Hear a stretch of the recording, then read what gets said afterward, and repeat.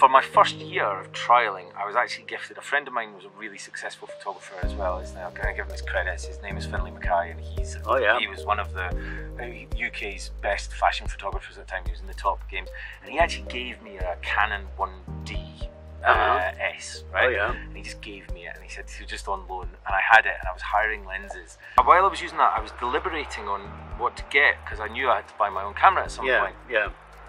And I was deliberating over the D750 and the Canon equivalent, which I can't remember at the moment. Yeah. And took me so long, and I actually chose the D750 over the Canon because of the low light capabilities. Oh yeah. At that point, I knew that I wanted to shoot low light. I was doing a few gigs here and there. Yeah. And I went and I got the D750, and at that point, I committed. And it was an interesting journey because once I invested then in lenses, you're kind of committed. Oh yeah.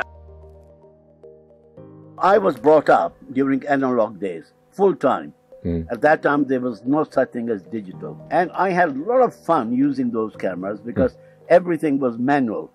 But then changing over from analog to digital, it took me a while before I got used to the idea. Because to me, it was like everything done for me. I think I have a lot of respect for the analog generation. I do, and I loved it. And if anybody ever asks me how to become a better photographer, I say shoot film. Yeah, I think that the nature of patience that's required to take a photograph with, why I love the FM2 is it's the most basic camera. And I'll be honest, I use this like I use my FM2. Yeah. I don't use too many functions on it.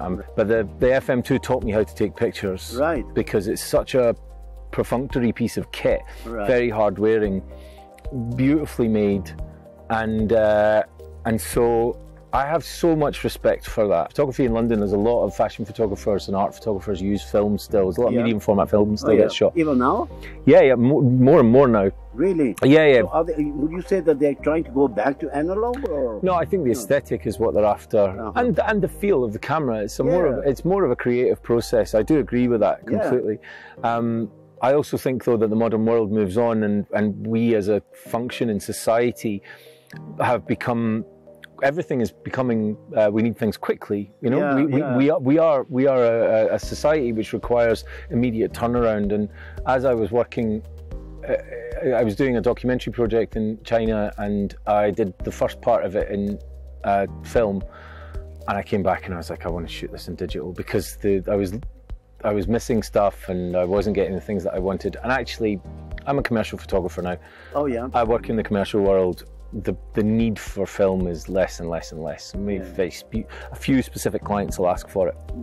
There's a validity in digital that fits with the modern world.